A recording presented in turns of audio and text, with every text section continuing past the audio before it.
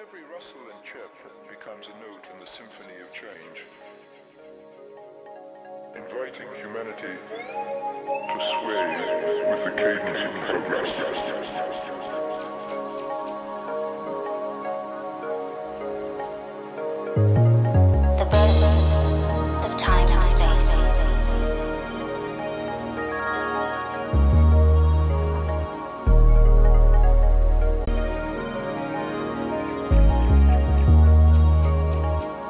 Evening, everyone. Let it roll. So something a bit different this evening. I thought I'd have a kind of listening party with some live visuals. If hopefully everything will work out. Listening through the new Planetary Drift Volume 1 compilation featuring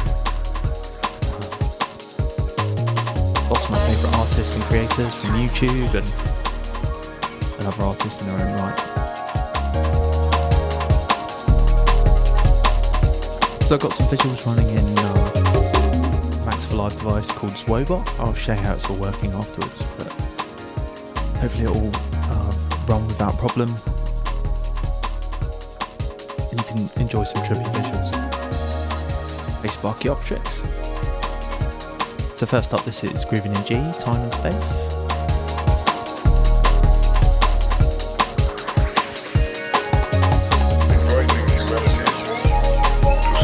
Oh, wicked, thanks so much. Yeah, it's brilliant. Particularly love this track. I love all of them actually. Just rehearsing, kind of practicing this and really enjoying just like doing visuals and listening to all the tunes.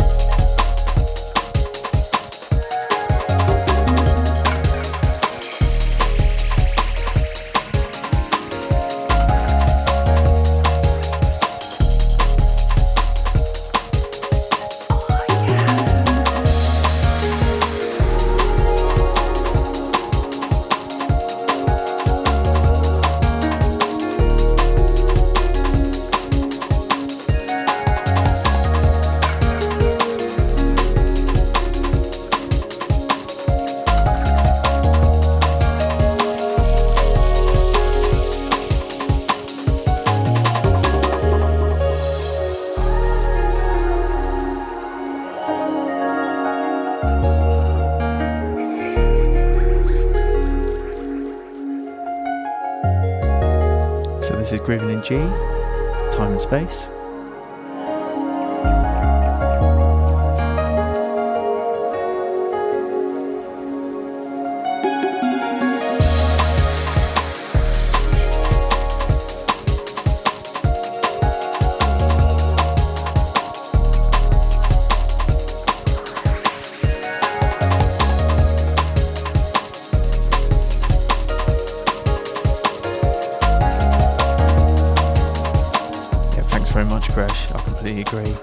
Listened through a few times already. Old new school vibes all day. Makes for great background music for doing whatever to. Yeah, indeed. Good driving music, I always think. That's kind of what I make, like driving / tripping / after party music.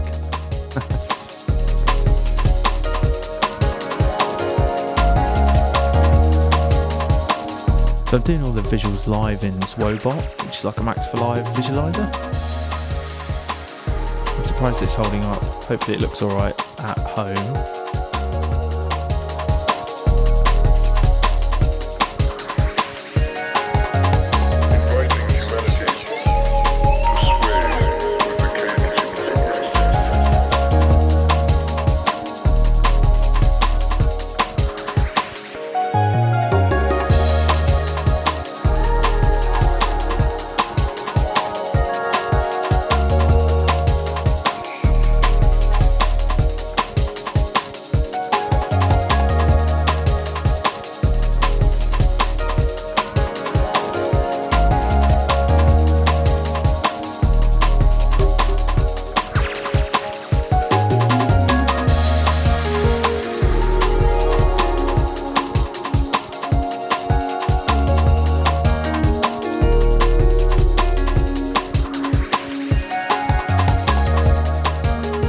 just going to play the tunes out in 4. I'm not going to do any mixing or anything. I'm not that good.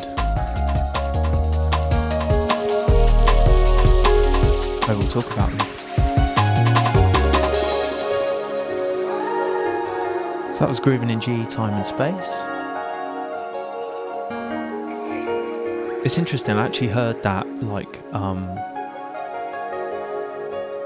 before it was submitted for release. I think George might have sent it to me. It's interesting, like the subtle changes he made before it went on the final release. And actually, I did take some direct inspiration from the like little melodic flourishes at the end of the phrase, the end of phrases that he was doing. Thought they just sounded so gorgeous. Yeah, but that was Grooving in G, Time and Space. Next up, we got Thought Forms N1R.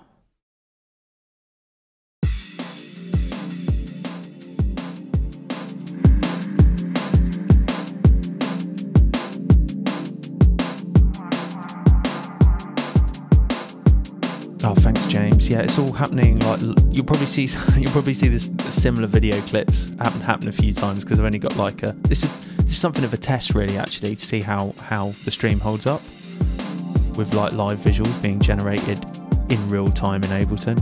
I'll show you how I'm doing it afterwards.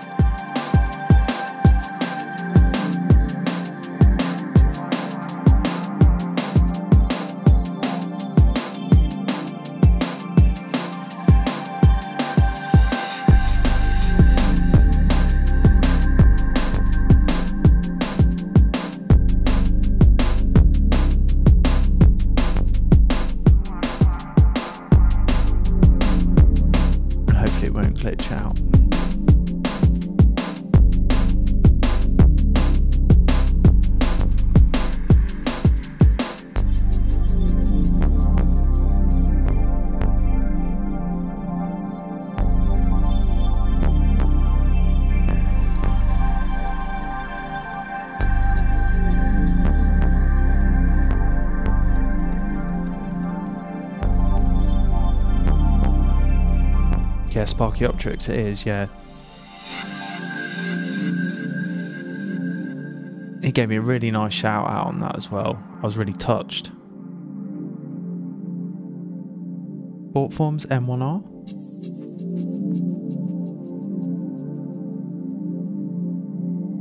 Yeah, I really like this kind of like techie one from Thought Forms.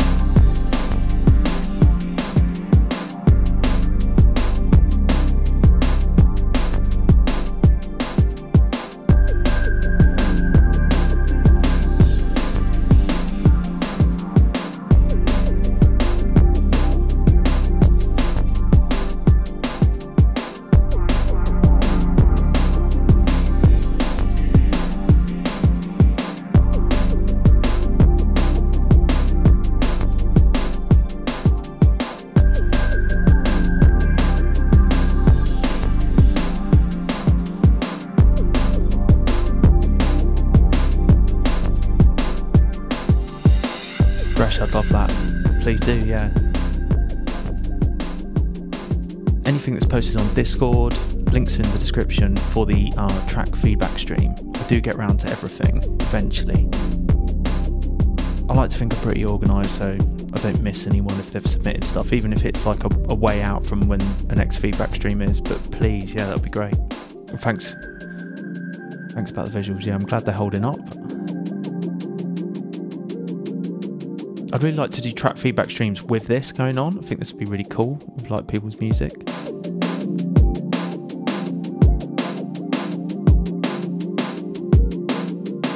And yeah, like the Thought Forms, that, you know, I stole that like the pad thing. It's done really well, that video.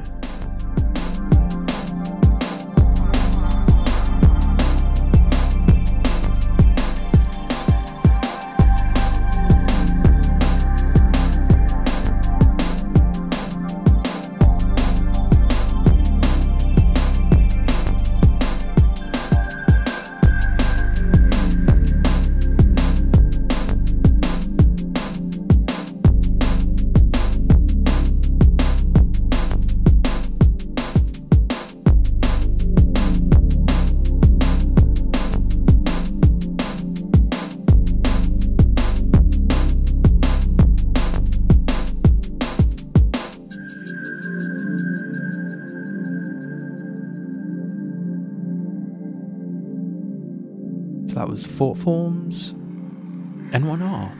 Yeah, really like the kind of like techie rhythm on that, like the kind of chopped program drums and all the atmospheres and kind of like chunky analog bass. So next up is IGO. And this track is Singularity, the Amen mix. IGO is another jungle YouTuber. Groovin' and G turned me on to his stuff. Makes kind of like a lot of stuff with real samplers and stuff. The proper way. I'd love to get one day, maybe.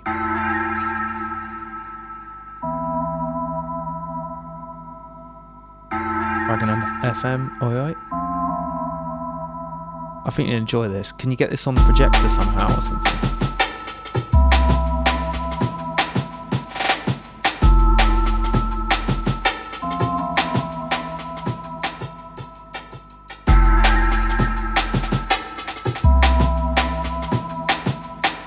I should have put a warning really about flashing lights. If anyone has any sensitivity to flashing images, this will contain lots of them, so please beware. 1 minute, singularity. Love this one. 1 minute, singularity.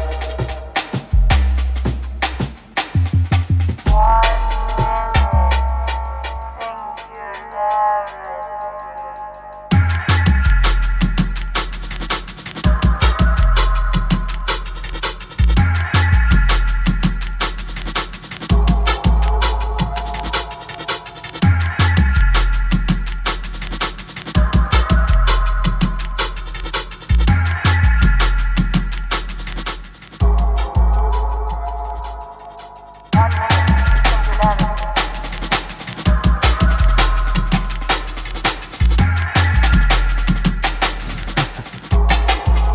Yeah, this is a banger, this one. The Amen's kind of sick.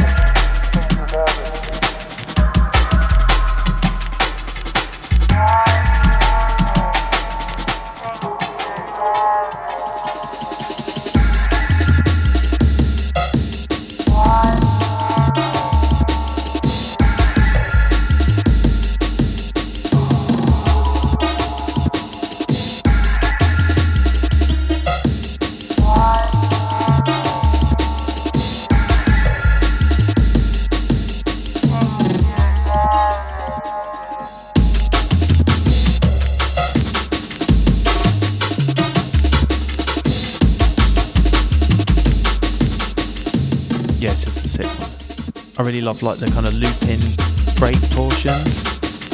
Yeah, and the phasing sounds wicked.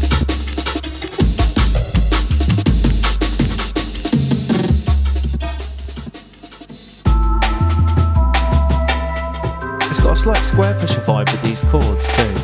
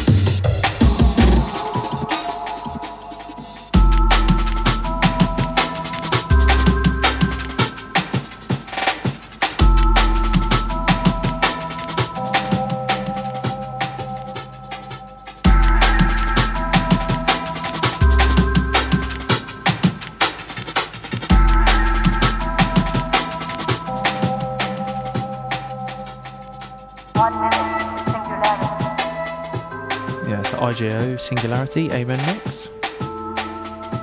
Really love the breaks in that.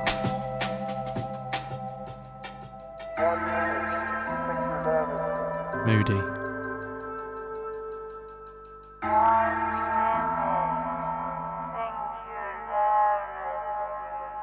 Sick. Yeah, so next up is my track for the compilation, Solar Hardware.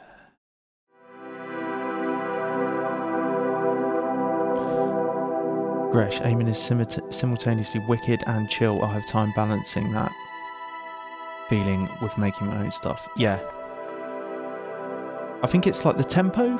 Tempo is quite a slow tempo, that tune. I guess there's not much going on in the rest of the tune either. You know, it's quite sparse and it's, you know, to its benefit. I think it can be easy to, like, you know, get a bit ambitious. I want the milkman to bring some amens in the morning. Yeah. Has that got amens in that tune? Can't remember.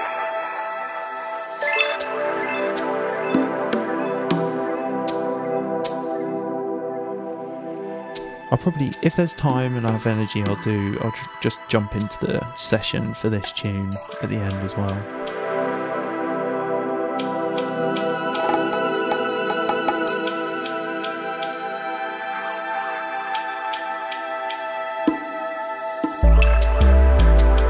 Sparky up tricks. I think the choice of kick from the break has a massive impact on the vibe for sure. I love the, like, the really tough one, like a bar and a half out from the end. That's my, in the Amen break, I think we're talking about.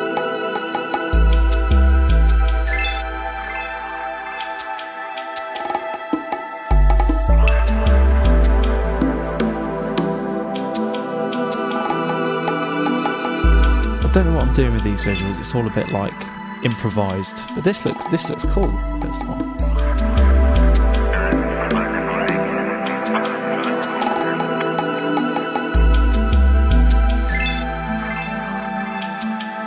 Might just let this one run.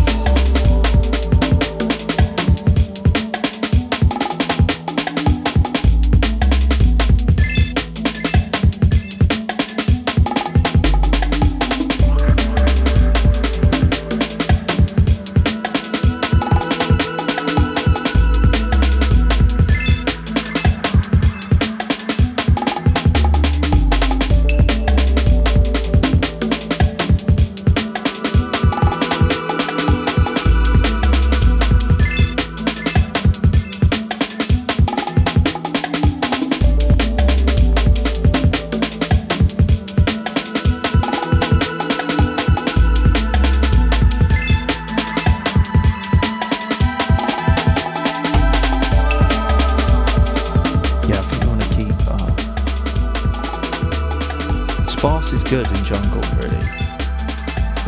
Then it allows you to get really detailed with the chops and stuff.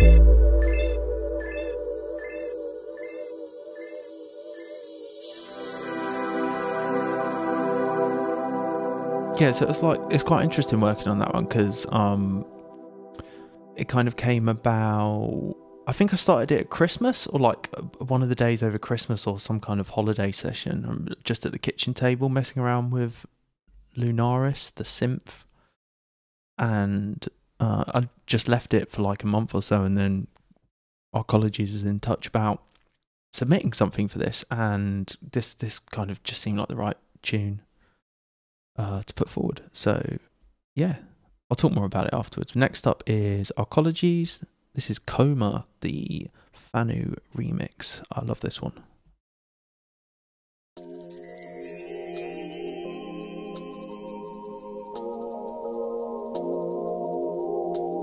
I love what like Fanu does with like the acid part that comes in towards the end, like after the breakdown. It's sick. It's got like Aphex-y vibes at the start here.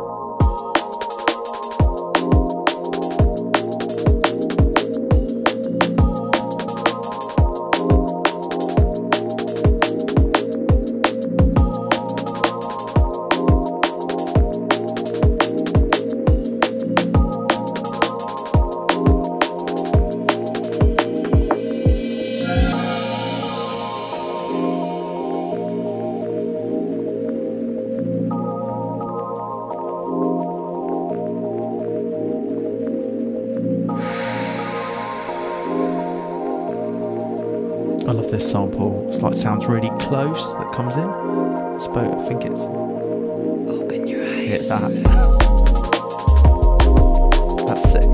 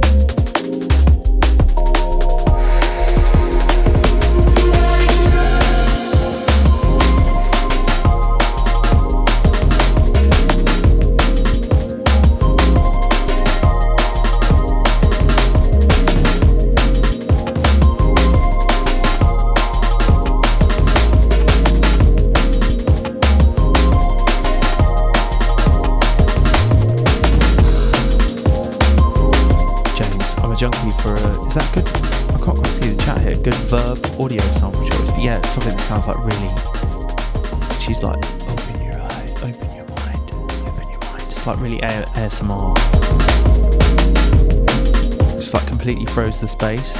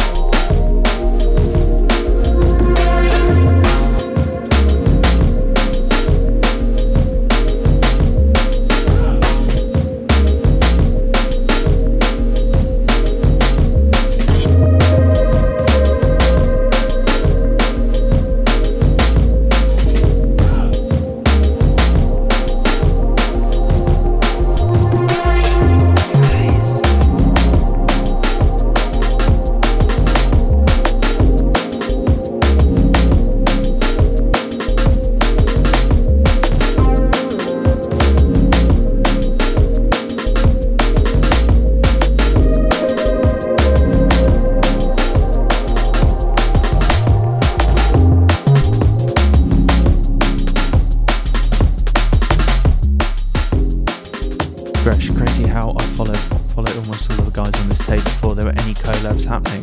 Jungle's coming back in a nice little way. I love it. Yeah, it feels like really surreal to have these like collaborations across the world, essentially, you know, and across time too, you know, and it feels like really magic actually to be part of that. I completely agree. And James, yeah, they totally are the cherry on top. Like, I'll often, you know, it's quite easy to, or it's relatively straightforward to like get the bare bones of a track, you know, in terms of like breaks or whatever you're kind of going for. But that thing that makes it human, you know, it can often be just that right sample, can't it? You know, which is why it's worthwhile to always be just like listening out to where you can bolster your sample library with the right kind of sounds. This one's Eschaton, I think I'm pronouncing that right, or Eschaton. This is Biogenetics. There's an interesting mix of stuff on this as well, like tempos as well.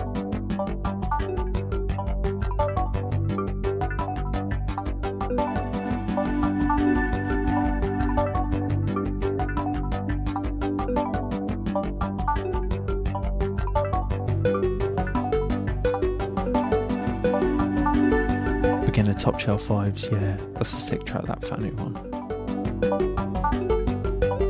Shout out to our colleges for like putting it all together, for masterminding the thing, you know.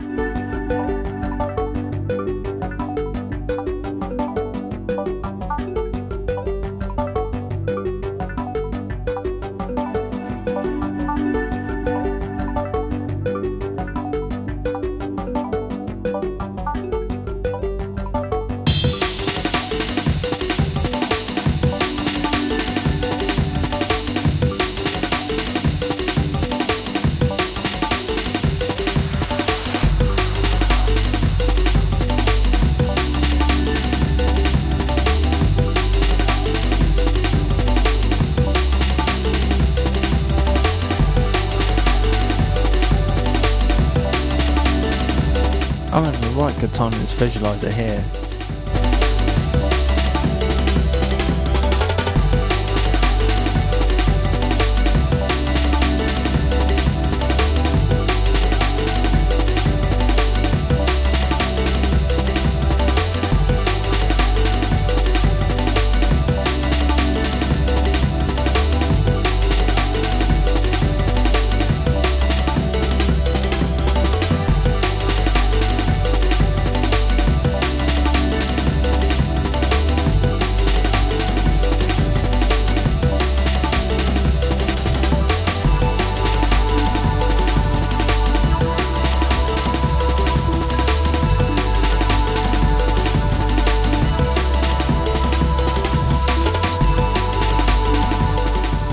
Like IDM-y vibes, this one.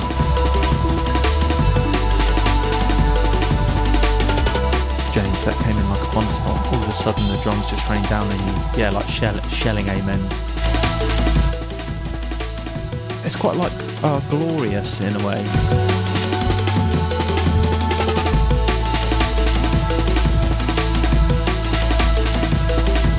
Hey, Prince. I've used the same break on one of my tracks.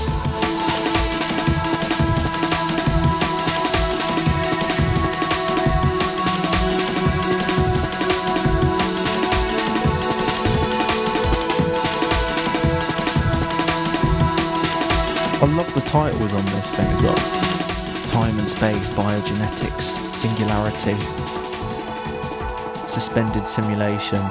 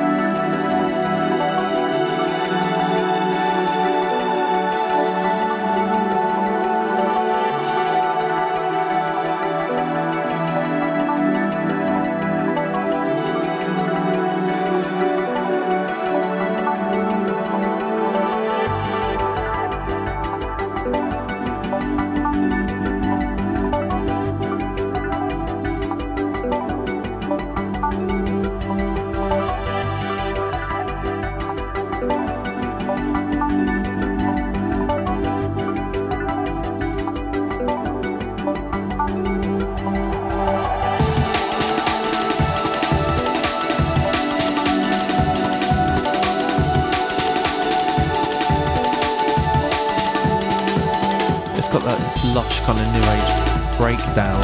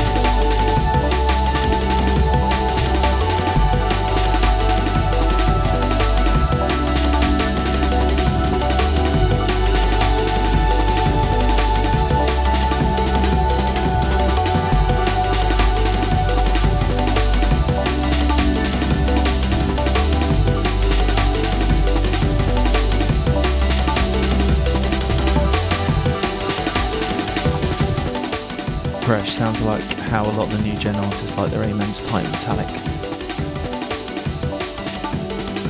Yeah, I agree. I like the kind of little pitch, it does like a little pitch rise at the end of every 8 bars or whatever. It's a lush pad. Sounds like this title.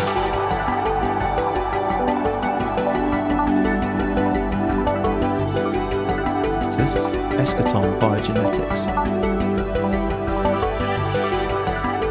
Pretty sure it's this one that had like waves coming in at some point. I could have, maybe that's a different track.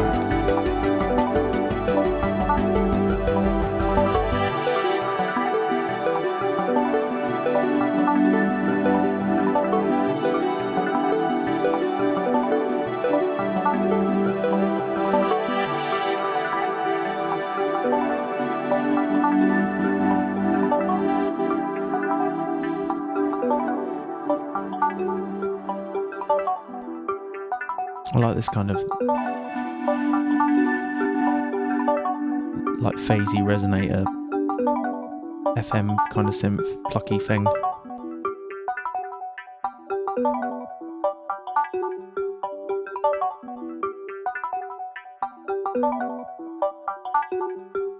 Hey George, grooving in G.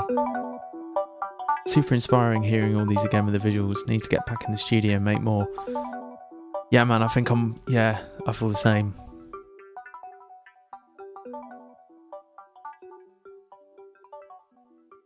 I've listened to your track a lot today, especially kind of prepping for this.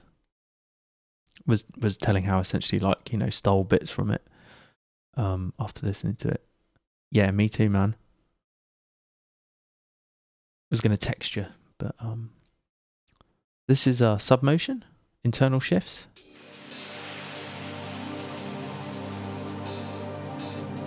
I tell you what, George, though, yeah, I'm having a great time kind of just listening to them all and doing these visuals in Max for Live with them. This is a bit of a test run to kind of see how the computer holds up, but I think it's okay. I think it's more about the stability in Max as opposed to like the laptop.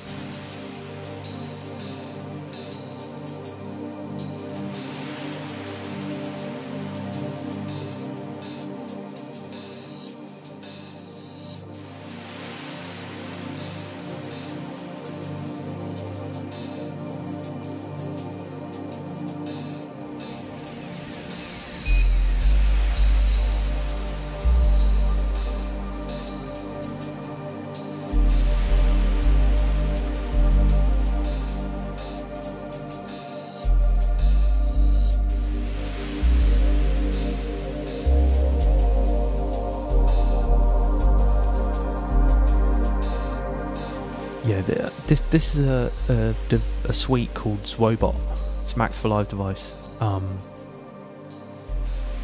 It's like a suite of Max effects and stuff. If you stick around, if you're free for a bit longer, I'll kind of show what it's all doing. I just use the devices. I wouldn't say, I've got no idea how Max works really,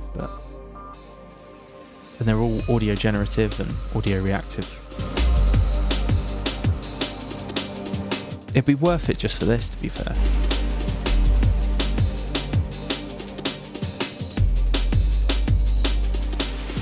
Hey Tom.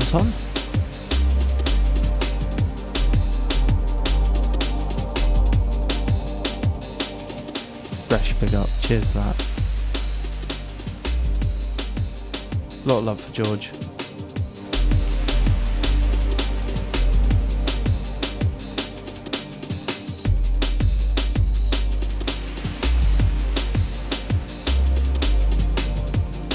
Cheers, Ruben and G, thanks a lot. Play Me, thanks very much.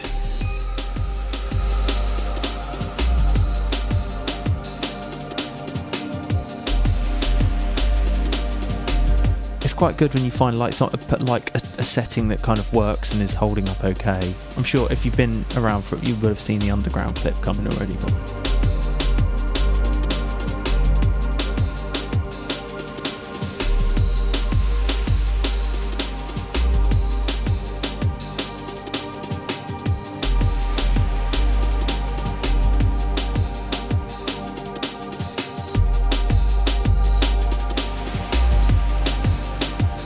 love the groove on this one.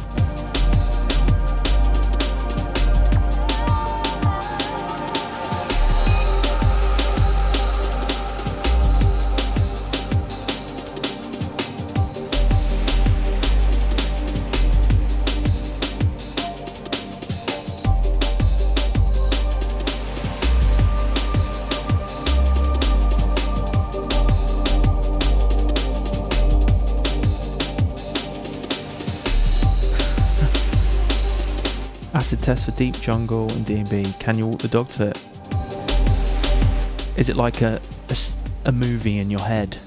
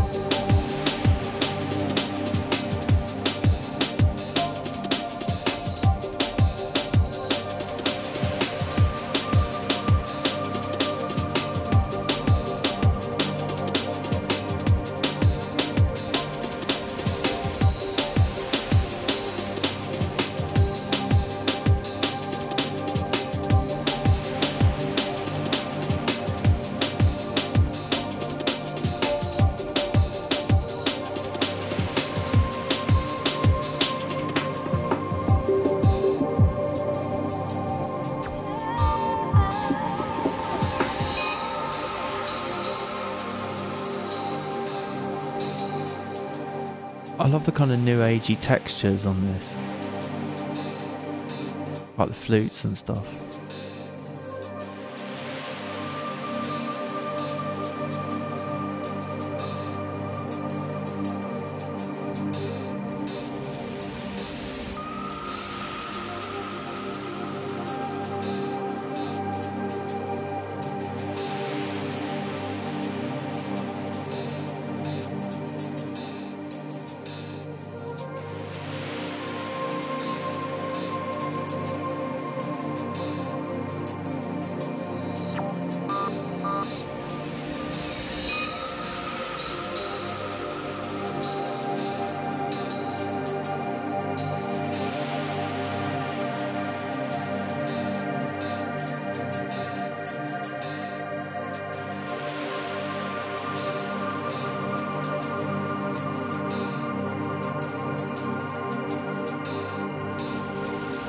Yeah, I always think about drum and bass odysseys.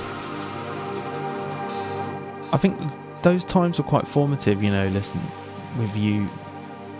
Wagon FM is a friend of mine, has been for a long time, and he subjected me to a lot of drum and bass and jungle I guess I've picked it up. I picked it up by osmosis from him.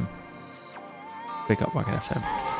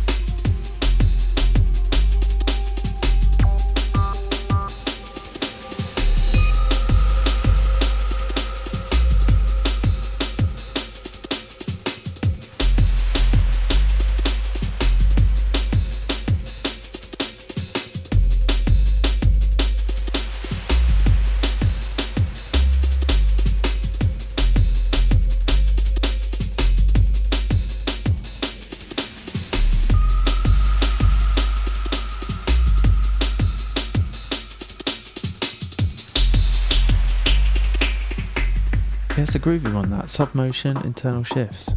Really like that. I could see that being a proper good like 4 AM track, 7 AM track. That's a deep tune, that.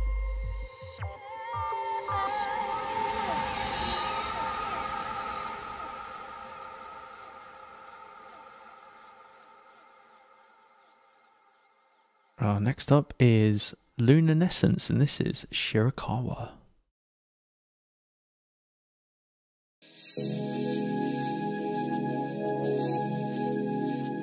It has got a kind of Japanesey Eastern feel to this.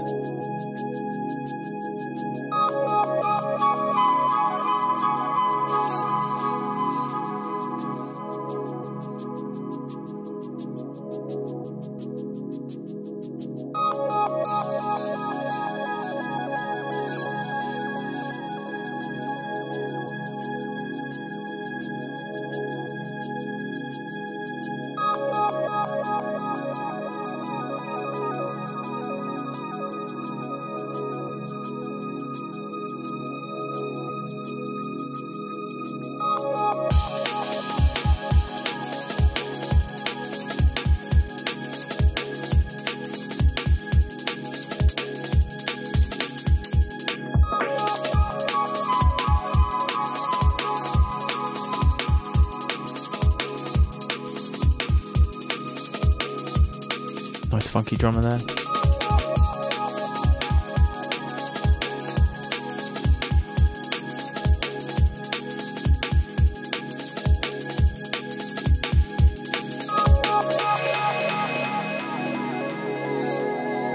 Luminescence, Shirakawa.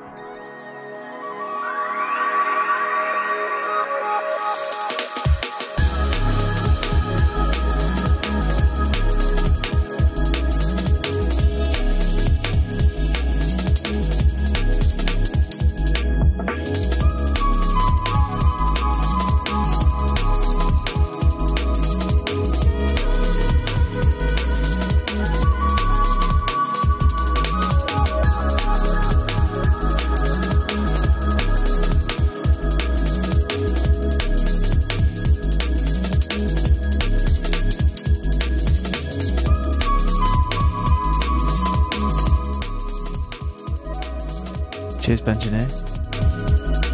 Some OGM 4am vibes. Check out The Morning After by Mixmaster Morris. I heard The Morning Factory for the first time recently. I can't remember who that's by without my playlist, but that's a sick late night house tune.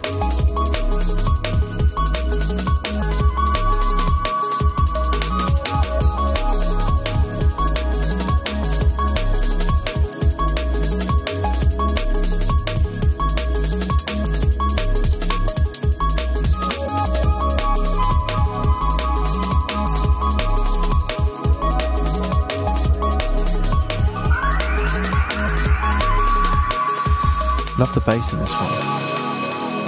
Proper like rolling and groovy.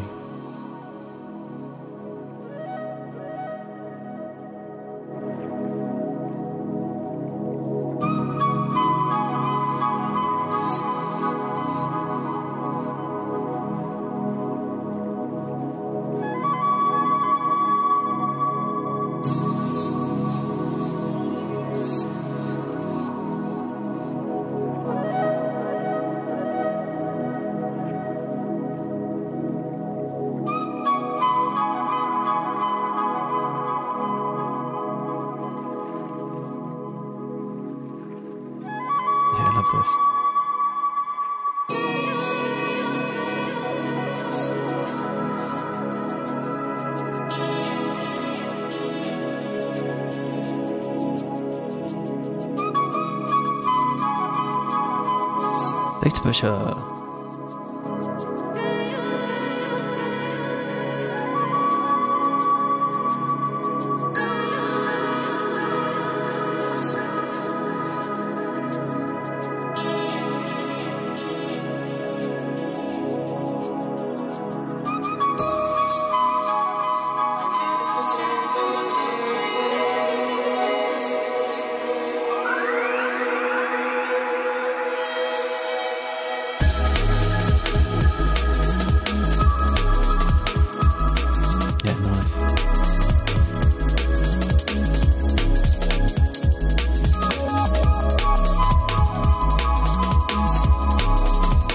Yeah, that bass, it would, wouldn't it? Yeah.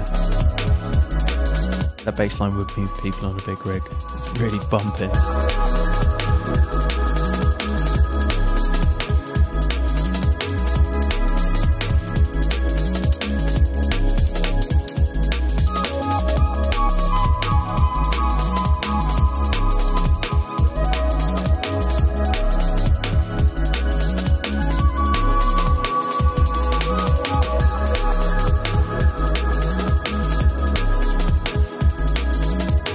Yeah, Gresh, that's what we're all after, isn't it, really? You know.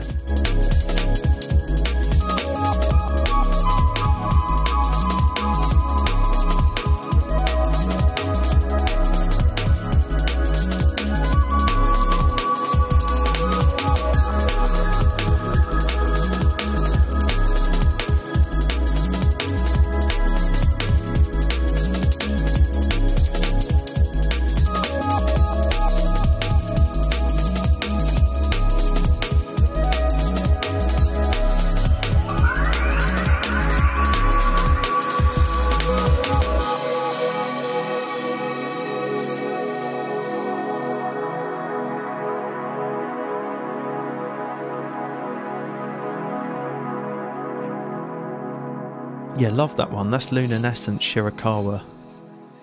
There's something about the funky drummer. It's quite fast tempo as well. It's like and with that bumping kind of rolling bass line, I could just see that really going deep late on in the evening. Nice. Okay, this the next one is Mark Renton, who's another YouTuber. I think he kind of did a little video on the tape release as well last week, and this tune is called Nat R.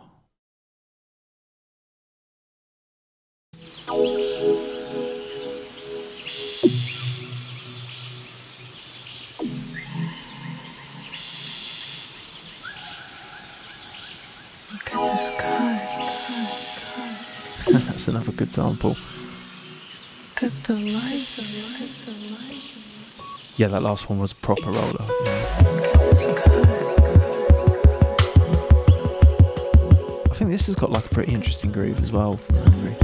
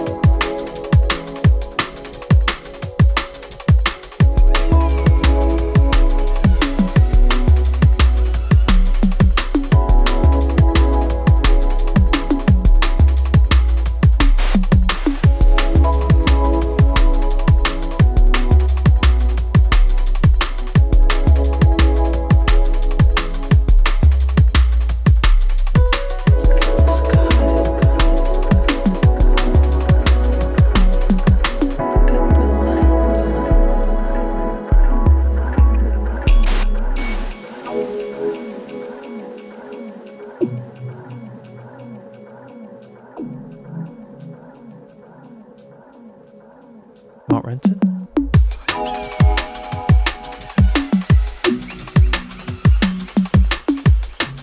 Check the dolphin noises or whatever.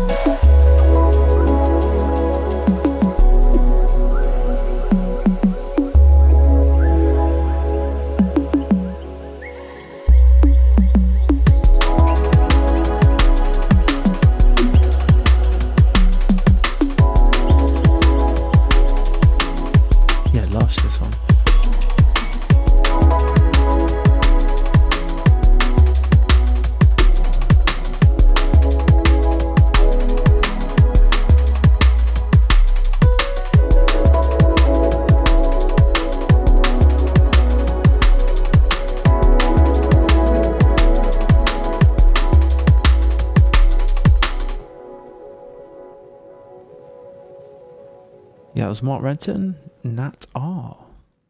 Last tune of the compilation. This is by Arcologies himself. And this one's called Suspended Simulation. Great title. Arcologies is great for the whole kind of world building thing.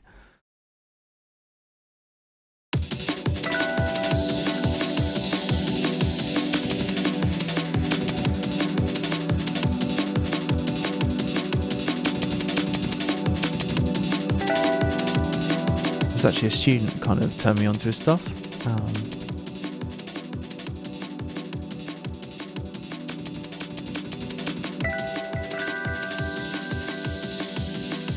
And I thought Arcologies, what a wicked name.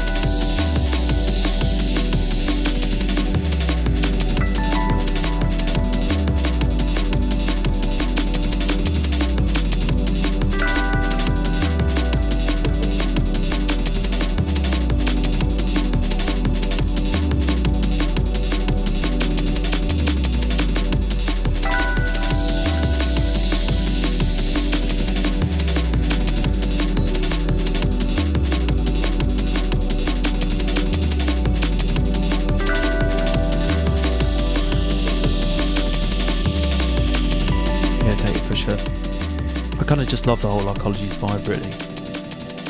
Everything they touch is magic, really.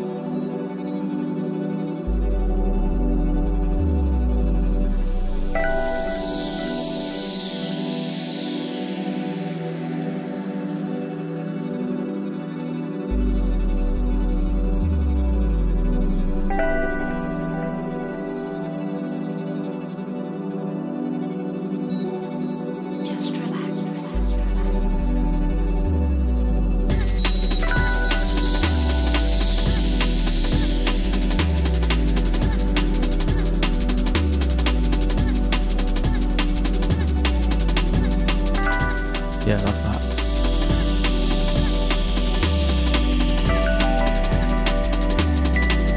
Just relax.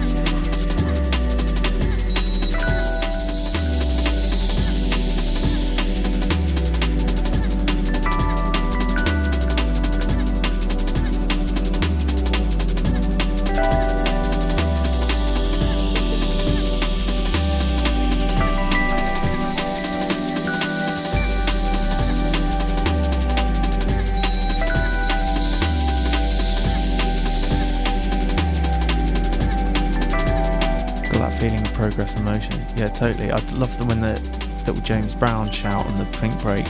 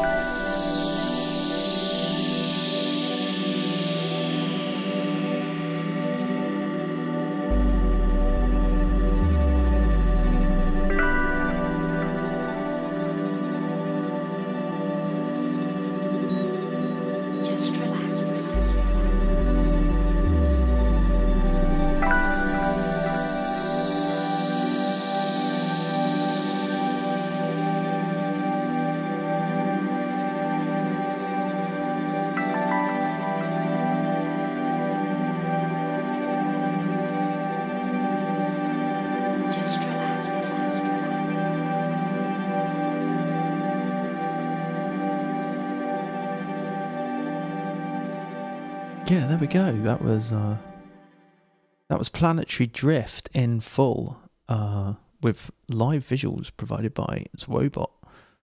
I made it all the way through without it crashing because it crashed loads earlier on. I'm gonna have to sort out my camera just a second, but yeah, big up to all the artists involved. That was really fun. That was really great doing that. Okay, I'm just gonna have to like sort myself out a bit.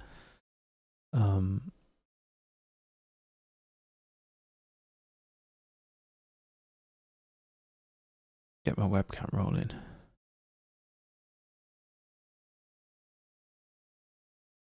There we go. Give me a second to move a few things around. I can talk to you about what this is.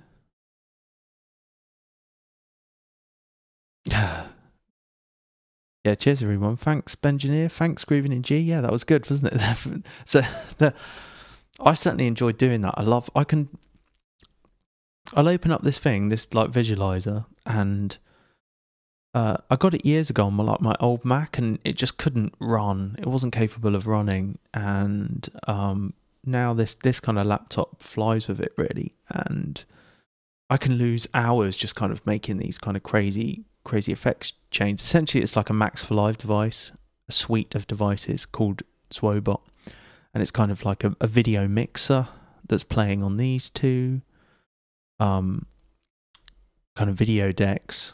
It actually stopped playing this one towards the end, but I didn't want to mess with it in case it crashed. And then it's kind of got all these various effects that are like audio reactive, and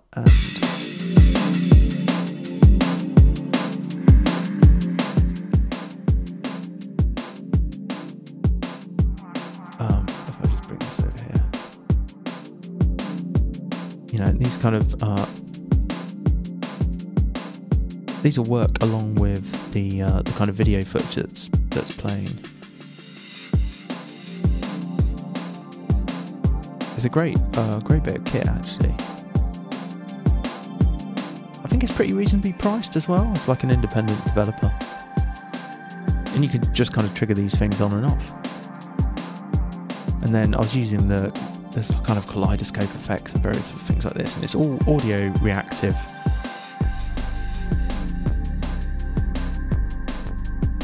Yeah, cheers Gresh, cheers Wagon. That was what's doing it. So this is something I'd like to do for my when I do like track feedback streams, kind of get all the just add to the immersion a bit, you know. Particularly if there's like I wouldn't mind like showcasing artists as well to kind of finish tunes or had particular breakthroughs as a result of being part of it, and to kind of showcase them with some cool things to watch.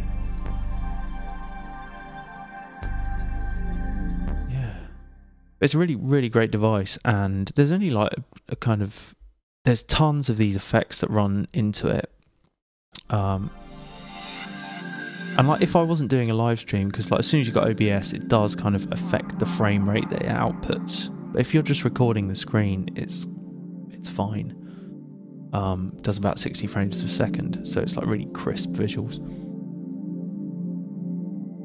But it's got loads of these effects modules, tons of them, and yeah, it's really fun. So I'll just jump into like my tune. Jump into Solar Hardware.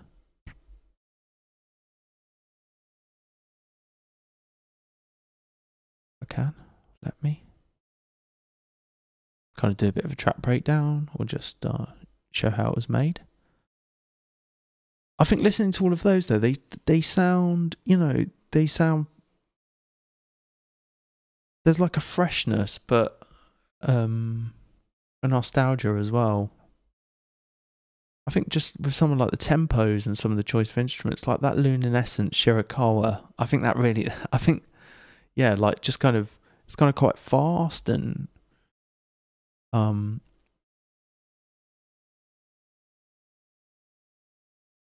a good way, you know, like it sounds modern, like they sound modern but with a nod to the past. Okay. So yeah, I'll just open this Solar Hardware project. Yeah, so I started this in December last year, and I worked on it. I only worked on it like 3 times, and that was because the kind of like, if I open I'll open the first version of it. You can hear this mix continuously and like ad-free, I think, as well on the 4 AM Breaks channel. And when I saw it was going to be on there, I think I discovered 4 AM Breaks probably 4 or 5 years ago, when I was kind of getting into making jungle a lot. And I just thought it was like, yeah, magic, and had a lot of the stuff that like we used to listen to, or used to listen to at parties and after parties and stuff like that. And loads of really cool mixes, and yeah, that and ambience, the channel ambience, that's another good like 90s and Y2K, you know, early noughties drum and bass and jungle channel on YouTube. But yeah, 4 AM Breaks, and I was like, oh, I'd love to have one day, maybe I'll have a track on there, or some tracks. Yeah, this was the first session. I seem to remember that I did start this just at the kitchen table when I had my kids. I think it was like I think they were probably like watching a film or something, and I just had a little jam. And I had, you know, recently got the Lunaris contact instrument, which is like a pad thing. So it's all over that tune, this Lunaris. It's just what we got. You know, this was the first idea, this like sustained chord. It's like a major 7th chord. C major 7th. Like the most, you know, basic jungle archetype, really.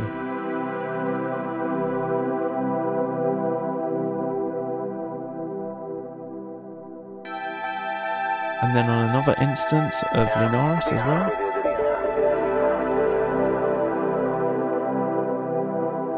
I used, this is the first preset from it, called 2049. It's kind of like a Vangelis sounding synth, you know, Blade Runner synth. And I just played this on my like laptop keyboard, just with the, you know, there's no sharps or flats because it's in C, it's in A minor essentially. So you can just play all the like ASDFGHJKL on your keyboard. It's all going to sound reasonably in tune. And then it's got this kind of like bobbling synth going along, you know.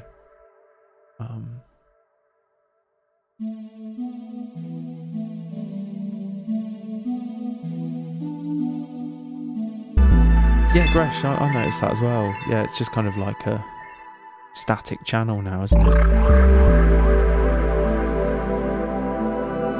Maybe ran out of things to post. This is another... So when I get a new synth, like one thing I like to do is just make as many tracks as I can with like just presets. I just like use as many instances of it as I want to, and just like get used to kind of the sound of it and the presets. And to be honest, like something like Lunaris, this contact synth, I wouldn't try and program anything in it. I'd just use the presets because they're so good and there's so many of them and they're all just pads. They're all kind of pad sounds. It's definitely worth like the $100 or whatever it is if you're into your pads and stuff. Particularly like these soundscapes and just all of them. It's got presets from State Azure, who's like an ambient live streamer as well. Really like State Azure. And so it's 3 instances of that and maybe another like pad as well. So it was all building up the pads first. Yeah, again, just like the Lunaris. And I would have done it all in session view, you know, just kind of building up these blocks of ideas. And then the break sounds quite different. I'd kind of been kind of, you know, like in my free time I like to, not that I get much of it, but when I do, I'll often just dive into like something new or something that I'm trying to work on in my music. And one thing is like kind of making breaks from lots of other breaks and lots of unusual breaks. And I kind of had made this, you know, this break from a groove in G break. So I kind of like just process them in weird ways, and I think, and then kind of resample them and just stick them in my sample library.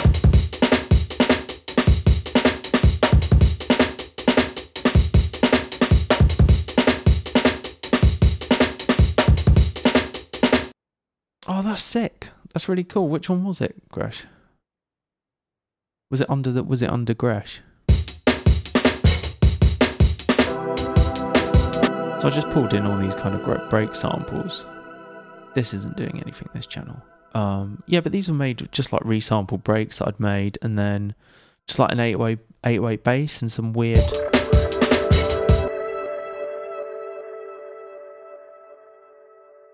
stuff. This is probably things I sampled myself from like YouTube.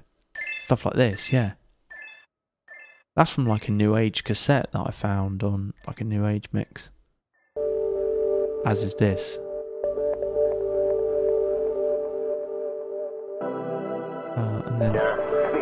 And then this kind of radio chatter just to add texture at this point. So that was it. And then I would have done a jam with this just at the table.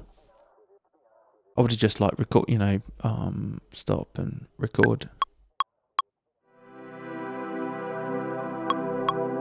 You know, you've seen me do it before on stream with my APC Mini.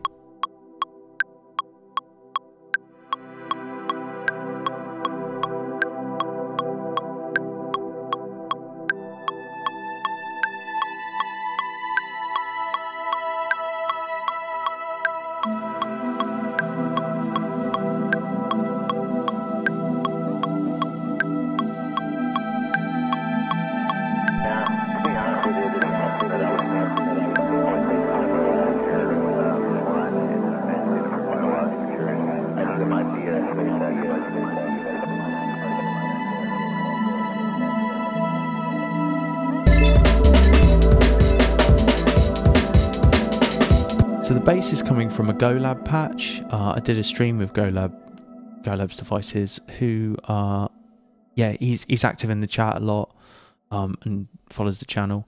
And he's made some really nice like D&B and jungle presets and Ableton devices. I think they're available on Bandcamp.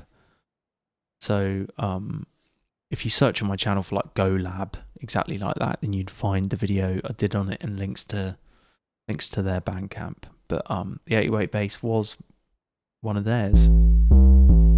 Quite distorted, you know. Okay, I'll open the next version of it. I'm surprised that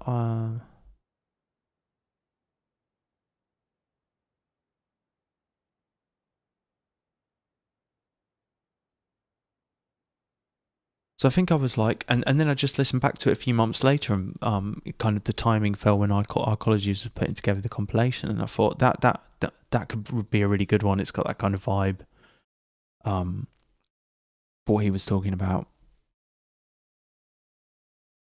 Yeah, it's called Where. Thank you. I will check that out.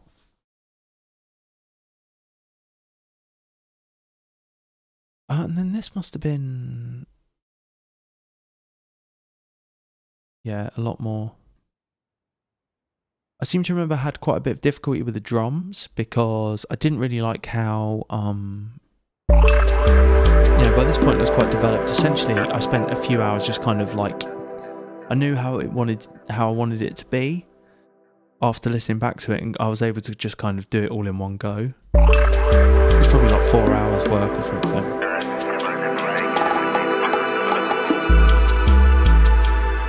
I did the usual thing, I just made like a list and kind of went through everything until it was all in the project. But this is where I added things like the diva samples. And I also added in the kind of bongos and the percussive elements, which are very Seba, really.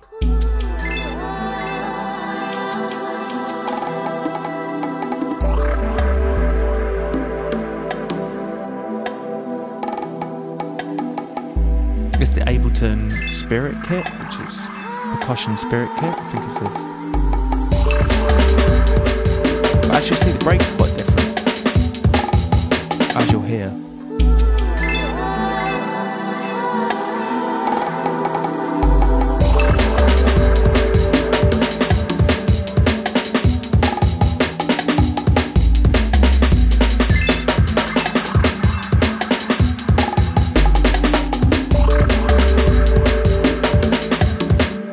So that, like, the bass moves around a bit as well. Like, I kind of changed the bass pattern as the track goes on, so it's got kind of interest. But I found the break too distorted.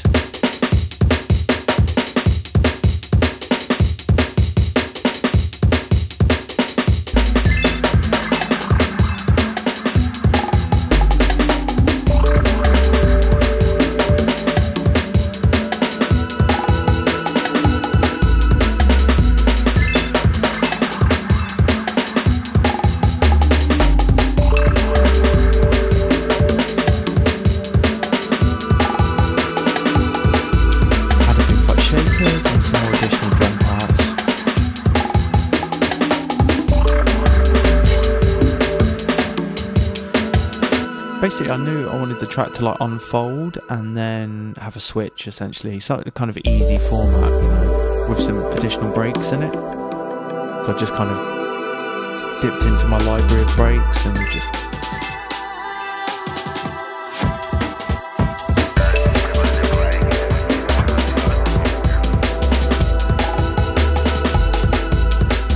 I think the percussion really makes it with those dum dum dum.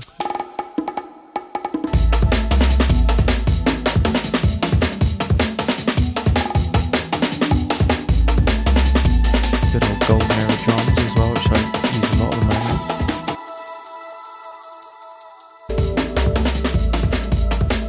Just like a shaky loop.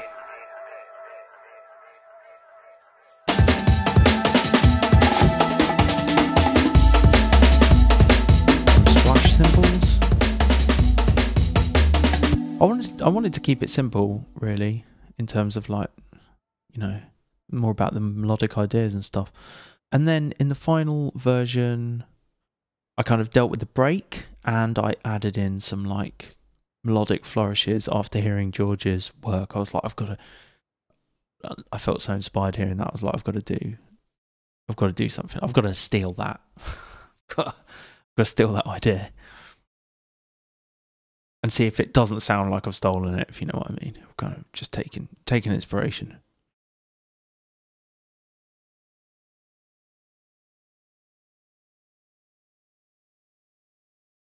So I just load the final version, and then I think Mark Renton, when he did his little listening video, he talked about my drums specifically. Was interested in how I'd put them together. Don't tell me I've got missing samples. How?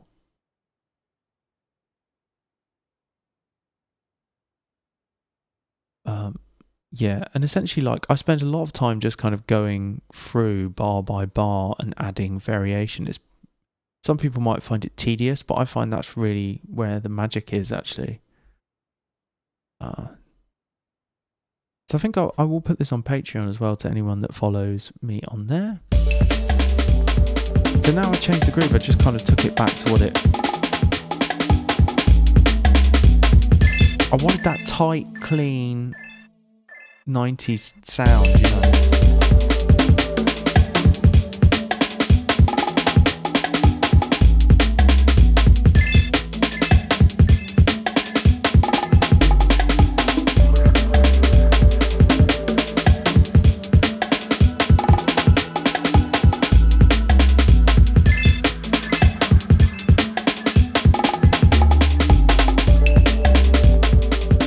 I've just spent quite a bit of time on like resampling stuff or bouncing it down so that I could make the mix really tight or like the arrangement really tight.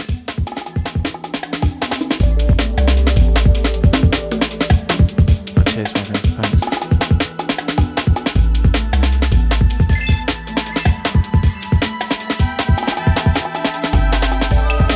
You know, but I'll often just like proliferate phrases, like 4-bar phrases in my breaks, and then just kind of play the tune again and again and kind of imagine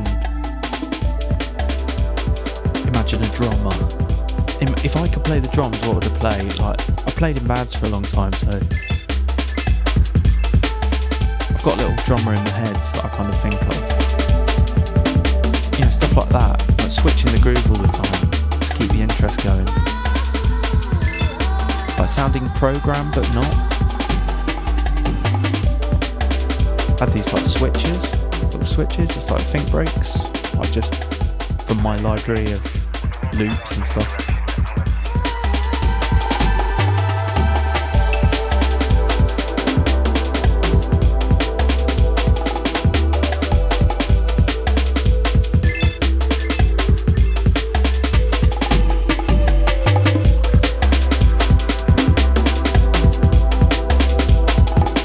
Spent a fair bit of time just like carving out silences, you know, just to kind of aid tension and release. That's what music is all about, really.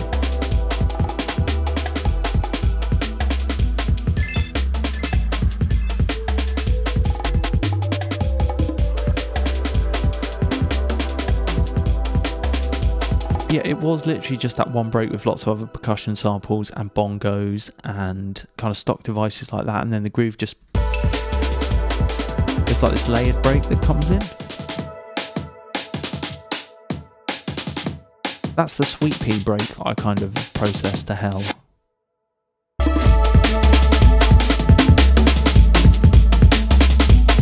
But without it,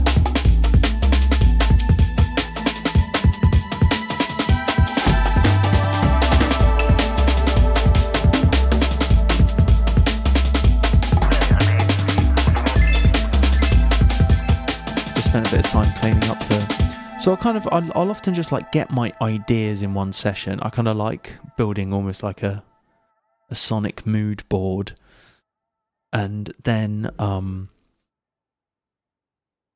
you know, just like, as long as I've got the suggestion of it, it doesn't really matter if it's in the right place in the first go of the tune. It's rather that it's just in the sound world of the track, because I can always kind of come back and mess with it more. Future World Machines, yeah. You managed to snag one. I think they sold out pretty quickly. I think mine's in the post, so I'm looking forward to getting that. There was whispers there might be another run, but I don't want to build up expectations or create expectations, but that would be good. Yeah, I'm really looking forward to getting mine too. It's my first physical release on any type of fixed media, so I'm really happy about that. That's really good. Mastering wise, I kind of just did my own mastering using pretty simple chain, Soothe. Maybe we'll talk a bit about the mastering, you know. Soothe, just kind of quite low settings.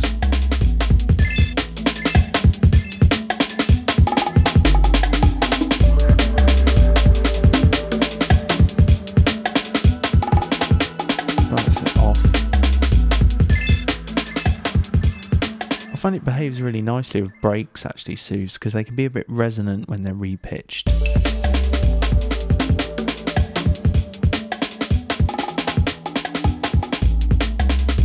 Some EQ with some kind of gentle reduction around 160 and 495, the kind of usual places, with a boost around 22, and then some kind of side EQ.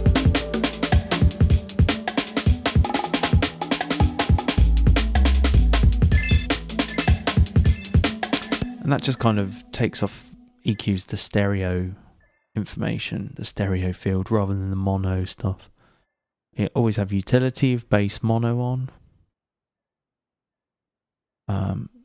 Then this Sound Toys EQ, CQ it's called. Just have like another cut in the mid and a boost, slight boost in the high. I can't profess to be an expert on mastering. I've just kind of done enough of it on my own music that it doesn't sound awful, so it's probably alright, you know. I like the Shadow Hills compressor on the master bus.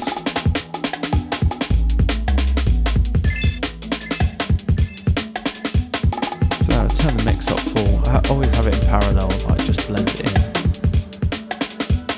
That's with it on. That's off.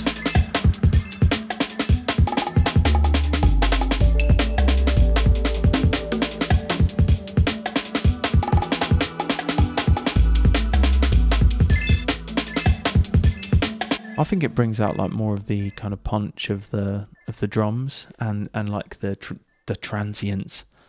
It's just in optical mode, so it's like a fixed. The attack and the release kind of depend on the audio that's being fed into it. You don't set those. Don't ask me how optical compressors work or hate on me for not understanding, but I like the optical one because it's just less controls and it sounds good, it works. And then you change various other parameters in this, like this like wiring section, which is quite cool as well.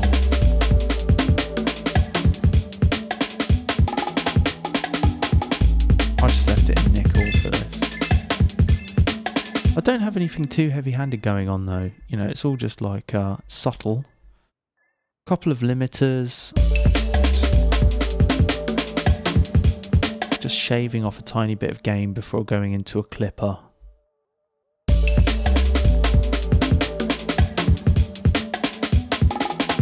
And that's how it's kind of, the track's quite loud really.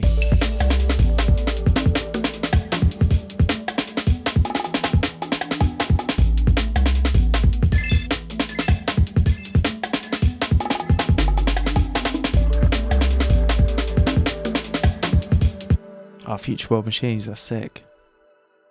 Glad you got one. You UK or US? Or Europe, I should say Europe or US, really. Yeah, but that's my kind of basic mastering chain. There's another limiter there just to kind of... Because I'm concerned that I don't want it to be hitting 0 because I don't want it to like digitally clip. That's that's my reasoning behind having the limiter here. These are all just things that have seemed to work for me over time. I can't profess to be a professional or anything at this kind of stuff. But I have done mixes for people with a similar kinds of mastering chains for all types of kind of computer music, and I had stuff on vinyl as a result of it. So it's kind of, you know, it's probably fine. Ireland, nice.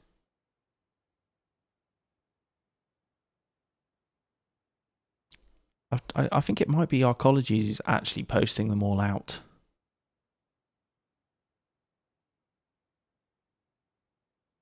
Yeah, lots of stuff on the sends. I'm a bit, oh sorry, the return channels. I'm a big, like, I have loads of stuff on returns because I love like blending in reverbs and stuff. A lot of Valhalla.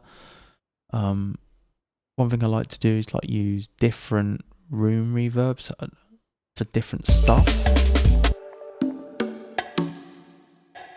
Got quite a long one there on the bongos.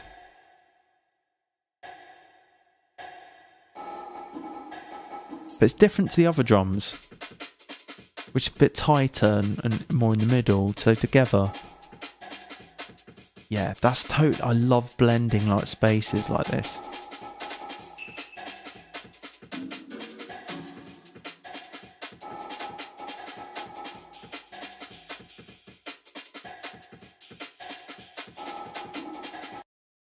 Have we got anything going to C, which is like a vintage verb? I suspect we have.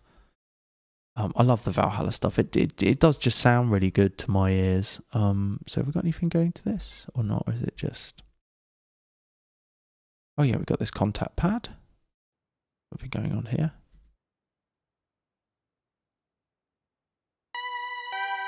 Yeah, this was the thing that was kind of inspired by the Groovin' in G tune.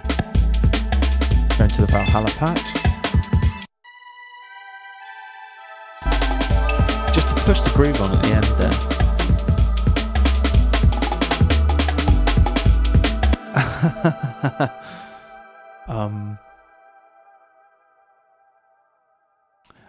Sorry, Data Pusher. I misread your... I thought you had a question mark and an exclamation mark. You don't bounce your tune and then master it. No, I know that's probably a bit naughty, but having done so when I was like to go back a bit, I used to like when my daughter was first born, I didn't have as much time to make music, or as like maybe it was shortly before this, but I remember getting to the point where I was like, I was getting so far with my tunes, and I realised I didn't really know how to mix them, or I didn't really know anything about like audio balancing, or I didn't kind of know what to do once I'd had the musical idea and I was kind of creating and recording everything myself. I was a bit like, okay, I've kind of got this track, but you know, it doesn't sound like the stuff that as I got more and more into it, and you know, I'd always liked club music and everything, and recorded in studios and stuff like that. But it's almost like my ear became more attuned to like the fact I was making it all myself in a computer, and like hearing, and then listening to like electronic music that I really liked, and realizing there's a discrepancy here, a big one. You know, what is it? And it's like, actually, I really don't know how to make stuff sound good. I don't know what a compressor is. I'm putting it on everything, but I've got no idea what it actually does. You know, how do you mix?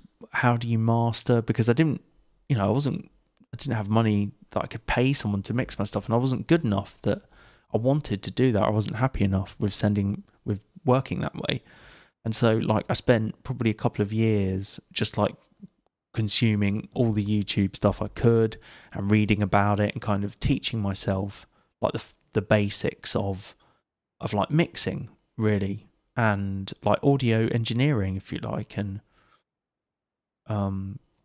like I said, been in studios and worked with engineers and seen mixing desks and seen them working, and use mixing desks in a live setting for a band, but never like to make my own music. And so I had all this kind of latent knowledge. Anyway, I realise I'm rambling on here, but I I think for a long time I was like, right, I render everything. So I'd render everything, I'd bounce everything, I'd bounce all my drum racks. It would take me hours, you know, but it was like this kind of process that I developed where I rendered everything into audio. It was actually really helpful working that way. And then I'd mix things, you know, I'd gain stage everything really, you know, real precision. And then over time, like just for the sake of speed, I was like, I don't really have time to do that. So I'll just proceed without doing that. I'm comfortable with like volume balancing and balancing elements between other. I think my ears developed a lot more. And really, I can't tell the difference, or I don't think it's worth doing it. Like if it was I don't know, if it was a more, I don't know if I would do it if it was like an album or even an EP of mine or something. Unless I was working with an engineer who's like, I was sending it to a mastering engineer. I don't know if I would bounce it down. I kind of like being able to tweak parameters across the mix into the master. That's another reason why I don't bounce down. Because like I might want to, like, to me it's like it's all. If I'm doing it myself and I can adjust like certain things, I try and do it on the channel, you know, rather than going into the master. So I use the kind of master to reveal stuff like that sometimes. Yeah, data pusher. I was just curious. Yeah, I learned by trial and error, by pressing records and hearing back from engine. And yeah, fair enough. Yeah, that's where I learned about things being out of phase and compression and limiting. Phase is like a bit of a grey area for me, and I just kind of hope for the best with it. As far as I know, I'm not going to try and expound knowledge about phase issues, but I try and like try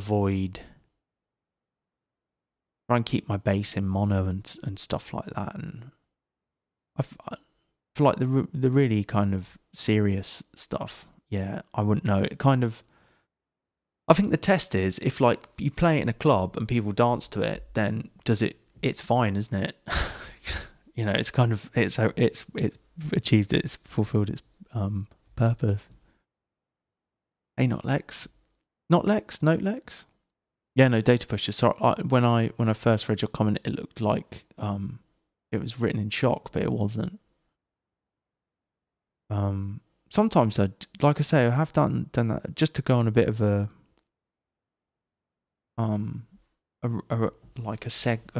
tangent. Yeah. Yes. Phase issues matter on vinyl alone. Heavy music can make the needle jump out the groove. I've heard exactly that. Yeah. I've not had anything to cut to vinyl, so if that happens, then hopefully I can kind of understand it a bit better. If there isn't anything like that, you know. I think it's if you if you go too low on your reverbs and stuff, as in frequency wise, and your bass is too wide.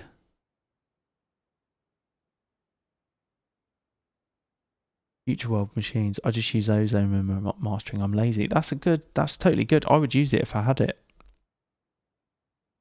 These are all kind of free or like tools that I've picked up over the.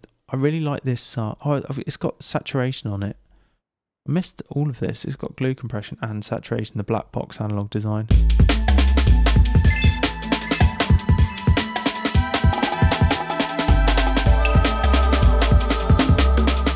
I think for like the sake of time, I kind of just like did all this and then sent it and then lived with it for a couple of days and was like, actually, sounds alright. So, well, I'll show you with it on and with it off.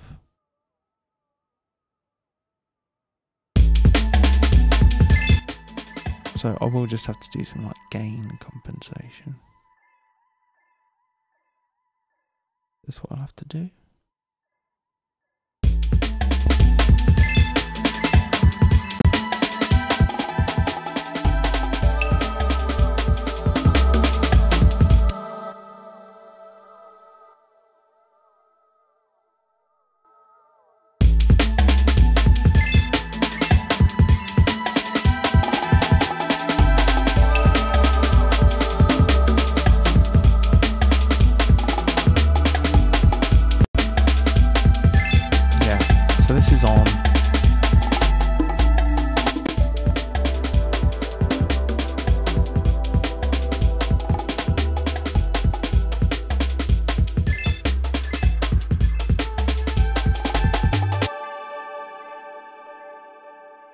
So I would just mix this into push this into a limiter.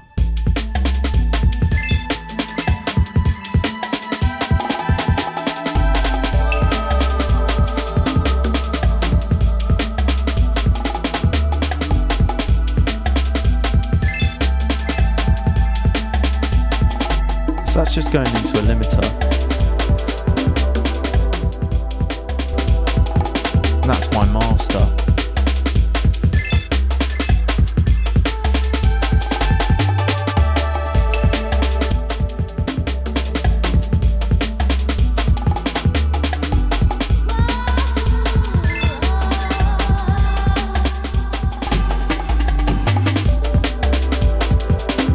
So to me, like, I think it's got like more like it's got more like transient and kind of it sounds like it's a bit more detailed than like if you just run it into a limiter, where it starts to get a bit squashed.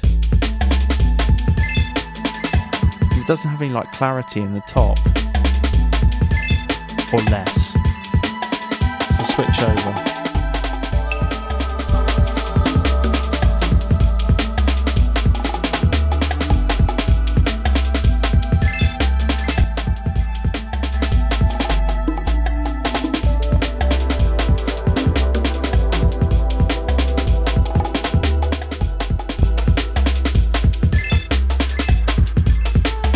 So it's subtle, but it always is, really.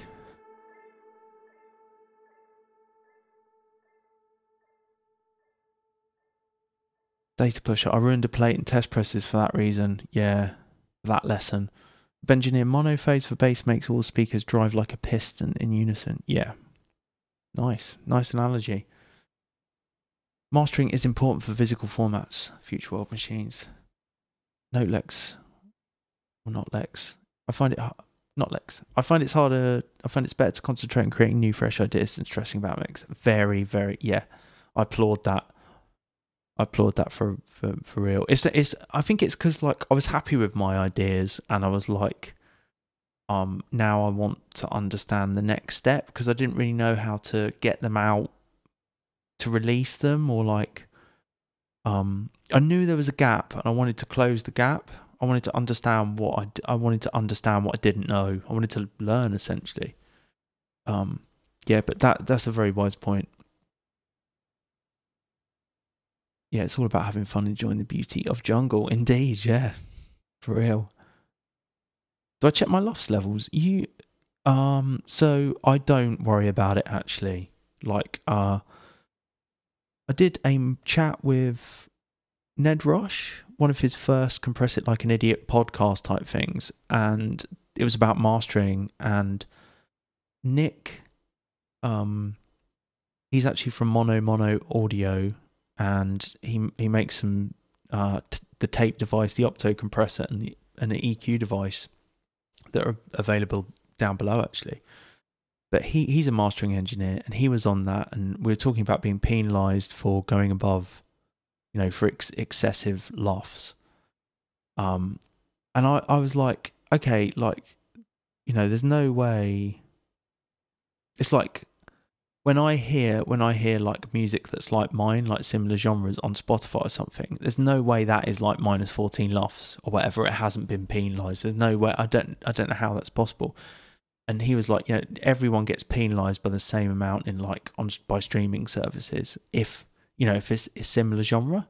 So if it, like, you know, so at that point I stopped worrying about it, because I was like, okay, well, it just doesn't matter really. I used to, and I think just touching on, yeah, levels is cool. I think I've seen that. Just going back to what like Not Lex said about the ideas, it's like, I think all of these like really technical aspects, and I'm talking personally as well, they're like they're safety blankets, really, because as long as you have to worry about all this stuff, you're never going to finish a track, you're never going to put it out there, because you're like, oh, well, like, the lofts are like minus, I'm going to get penalised on Spotify or whatever. It's like, I think it's a safety mechanism to stop you or at least for me, and I'm sure there are other artists that can empathise with this, that it's as long as I have all these things to worry about, there's no way I could possibly put this track out, you know, and so I'm safe really from judgment of other people. I think if you were doing this professionally for like Taylor Swift, you've got to worry about it. You know, that's serious money and things at stake there. Do you know what I mean? Like, yeah, real data pusher. Yeah, it is all secondary.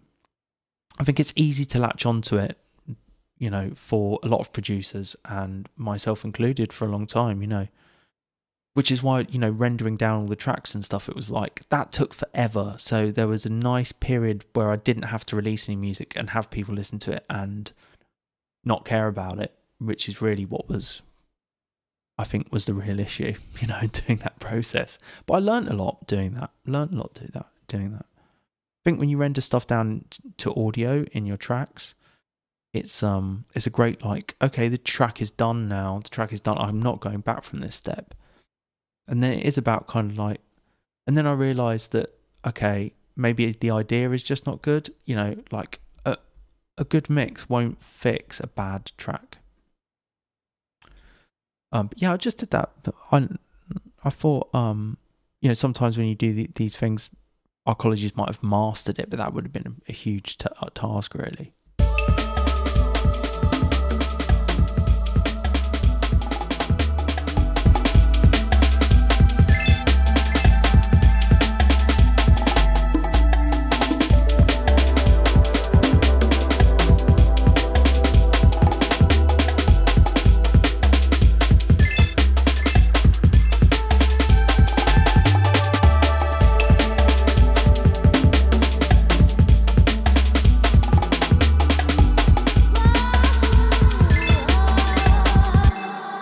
I mean, I remember when I did it, like, there are probably things that I would...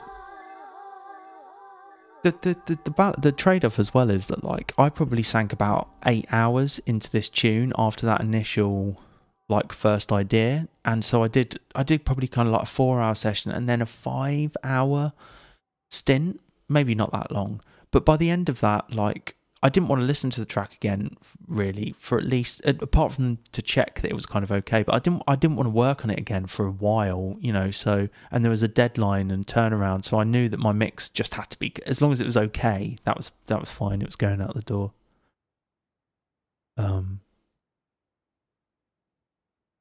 Alex Wilson, best way to improve is to finish tunes and get them out there and see what feedback comes back. Very true.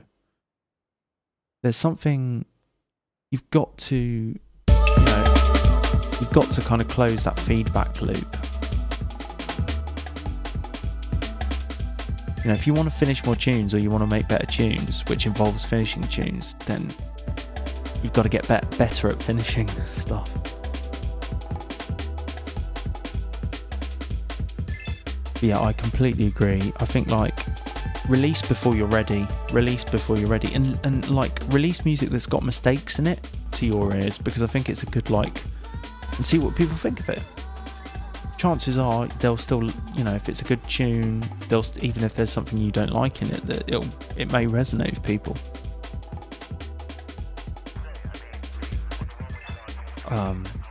So I think that's great. Put music out there before you're ready to do it. Future world machines, there's way too many mastering tutorials on YouTube all saying different things. You're very right. Do you know, I used to go to,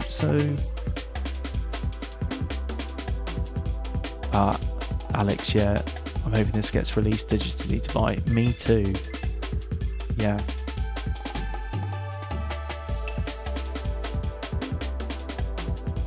Yeah, future world machines, there's way too many mastering tutorials on YouTube all saying different things. I can recommend, I learned a lot from The Recording Revolution. There's a channel called The Recording Revolution, and it was largely like audio engineering with real life instruments. But I think there's something, you know, in terms of like balance and just balance with volume in a tune. It was really good for stuff like that, like all the basics, and all of it could be applied to electronic music.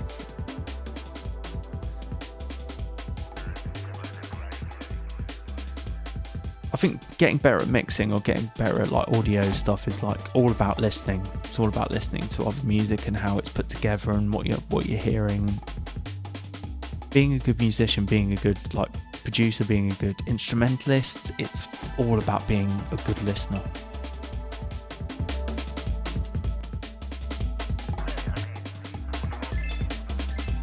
Yeah, too many producers trying to make the perfect tune. That's like an interesting like perfection in music. Like if there was a perfect piece of music, it would have to be absolute, you know, everyone would have to agree it was perfect. And as of yet, I don't think we're anywhere close to that, are we, you know?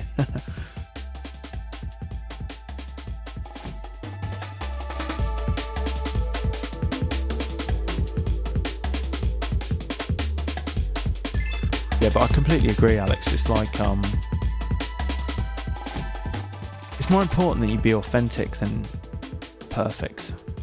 It's, you know, more important that you're just honestly you through your music, I think, and you're not making music that's not what you want to be making.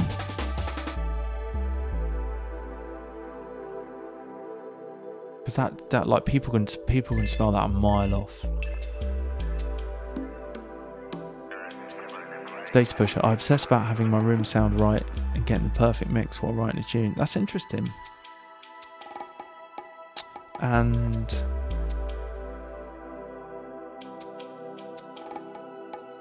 like, what do you think?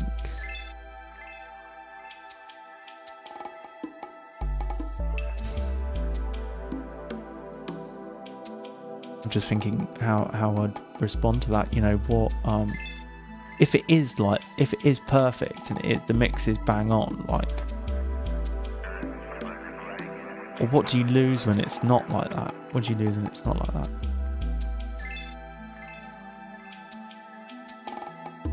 Not Lex. It's hard because there's so much music with amazing production, especially D&B, and you want to reach that level, but it takes a lot of time and dedication to learn the skills.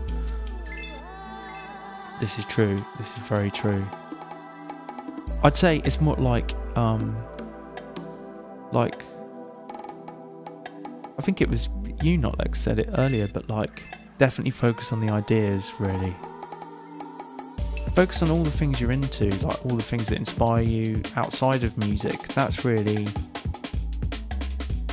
you know, that's where your voice comes from. You know, go and try and have new musical experiences, or go to things you wouldn't normally go to, like musically. I don't know.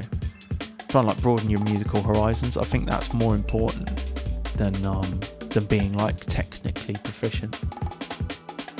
But patience and persistence is necessary for any musical endeavour. Yeah, Sparky Optrix. The poem is never finished, only abandoned. I think the same goes for tunes. There's like another one like that, which is like an artist needs 2 people to or is it artist requires 3 person I can't remember it now.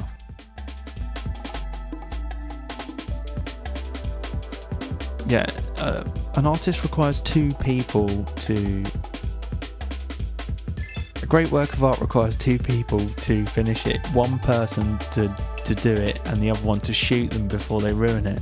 That's it.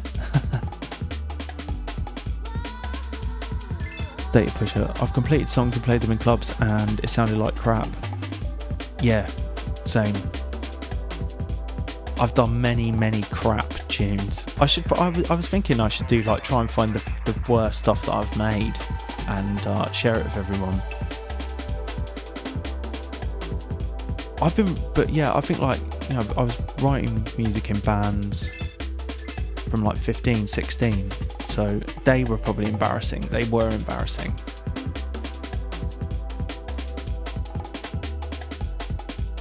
There was promise there, though, I think, in some of the stuff. That's the thing, is that if there's potential, then it's worth continuing with.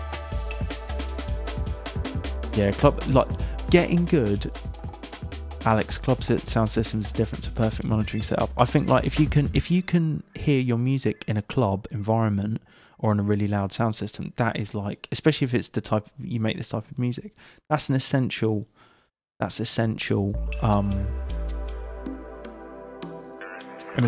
part of the feedback loop, because the way a sound system works in a club with lots of other people is not how you're hearing it at home. You know, the bass is like a force of nature, and so it's kind of like, and as well as all the sound is a force of nature. It's kind of getting good at knowing what's going to read and translate on a loud sound system, because if you add all this stuff in like subtly, it's not going to come through on a really loud rig.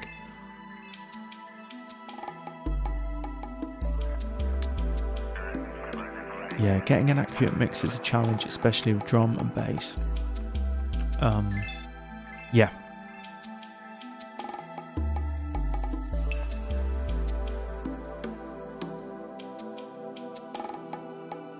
It totally is a science, yeah. So I met up with some DJ friends who are a bit younger than me, and I was talking about, you know, going to university when there was no YouTube. No, like, so production and everything, you didn't... I wasn't even doing that when I was playing guitar then, but... You know, you got these scraps of information. I remember trying to make drum and bass on Reason 4 or so, I don't know what it would have been, but like a cracked version of Reason. And I was like, okay, I understand the rhythm, the like two-step rhythm, but like the breakbeat thing, I don't know, they've got a sound in there that I don't have, and I don't know where to get it. And I didn't even know what it was, you know. Like everything was just picked up second hand. Unless you knew someone who was already making it, and I didn't. You know, I knew plenty of DJs, but not producers at that time. That would have been in like 2006. Just making like little two-step patterns and trying to do bass things, and I was into house then as well, like tech house and minimal and stuff. I take very few sound systems do subtle. Have you seen like the Sinai Sound or Sinai Sound? I saw them at Tunnel Club in Birmingham, and that was the best club sound I've heard. It's like a dub system. It was sick.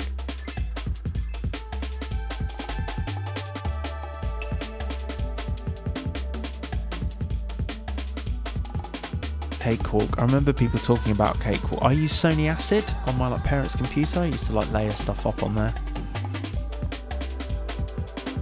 That was like my first intro to it, into like computer music, and I was always interested in recording it. You know, like my dad had like a reel-to-reel, and I'd layer up. I feel like I've said this before, but I'd layer up guitar parts on it and stuff on his old Akai reel-to-reel tape recorder. He showed me how to like overdub stuff on it. So I was always interested in that like compositional element. Thanks, Imprint. Yeah, cheers. I guess we're just chatting now, so I just think like I just kept it rolling. I don't think there's anything that I haven't shown you from.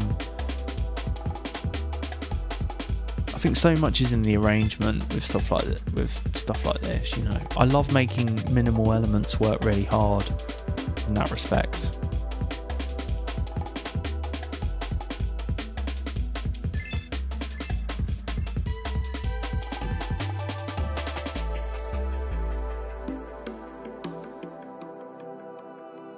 Yeah. Oh, don't worry. That's good. That's the whole point of doing this. It's good to get. I like getting sidetracked. I'd rather this be about what, you know. I'd rather it be useful for people and like worth people's time and actually helpful.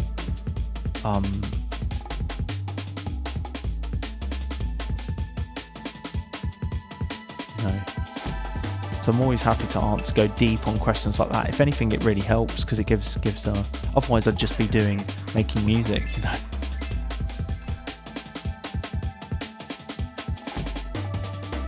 So I appreciate that.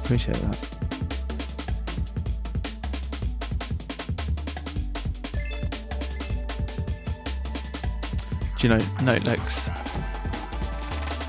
I think even if you did, you'd probably find. So I've got a friend who had a release on Tom Elkey, he had a release on a Dead Man's Chest compilation recently on Western Law Records. You know, really final release, really reputable, really sick, like jungle label. Everyone knows Western Law. But I know he struggles. You know, it's all we talk about when we're together. You know, is music stuff. I think it's like, I think wherever you're at in your musical journey, this is a constant. You'll never feel, you'll only be bothered about what you don't know, what you aren't doing. Yeah, I think I'm going to call it a night there actually, because I'm pretty sleepy now, pretty tired. I was shooting a video first thing this morning, like very early, so cool. Well, I hope you enjoyed. I tell you, I'm just going to thank all my Patreon supporters. Oh, there we go. There's Planetary Drift artwork.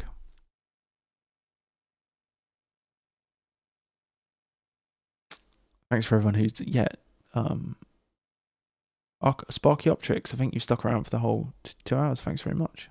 Thanks everyone, and I think Gresh might have gone now, but thanks everyone who's kind of gone the distance. I know it's a good stream when my voice goes, but thanks to all my Patreon supporters. Tonton, I saw you on here earlier. I realised you're a patron. Thanks very much. Thanks everyone for supporting the channel on there. It really, really helps. Just always try to give a shout at the end. Cool. Well, I hope there's been some decent stuff in there. I'm gonna have to watch back and watch like all the visualiser stuff because I enjoyed it so much doing that. Wouldn't mind watching it. Yeah, cheers, Sparkyoptrix. Data pusher. Yeah, just keep at it. Try not to get too bogged down in the room, in the mix and stuff. Alright, well, enjoy your week, and I will be back on at the weekend. More to come on that soon. But look out for that. And then my streaming schedule is up now until like end of May too as well. So peace, Gresh. Yeah, cheers, thanks for staying around. Future World Machines, nice to see you on. Not Lex. Yeah, night. Nice to see you on. Alex Wilson, thanks very much. Respect all. Big up. Right, cheers all. Cheers, folks. Have a good one.